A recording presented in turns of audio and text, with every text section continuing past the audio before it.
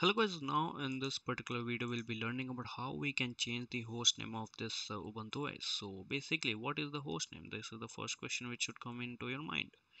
So host name is nothing but the name of the computer which is used over the internet. Like whenever you browse, browse the internet, then that name is is used, okay, over the internet. So if you want to change or check your host name, you can use the command hostname. Okay, so my host name is right now I use VirtualBox. Okay, and also you can get to know about this from here if you go in the settings. So in settings also there is the section I think device name. So let me just check if I search for it, device.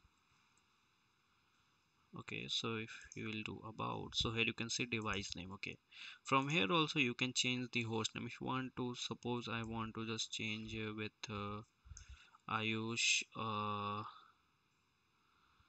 let's do something like this, exabyte. This is my Instagram handle.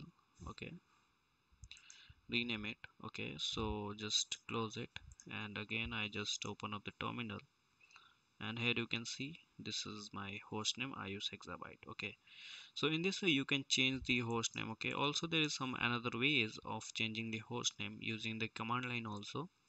So if you want to know, there is some command that is hostname ctl. This will give you the most uh, maximum information about the host name. Okay, so now what we can do, we will need to just change using this sudo hostname ctl set hostname, and we will need to just provide the hostname.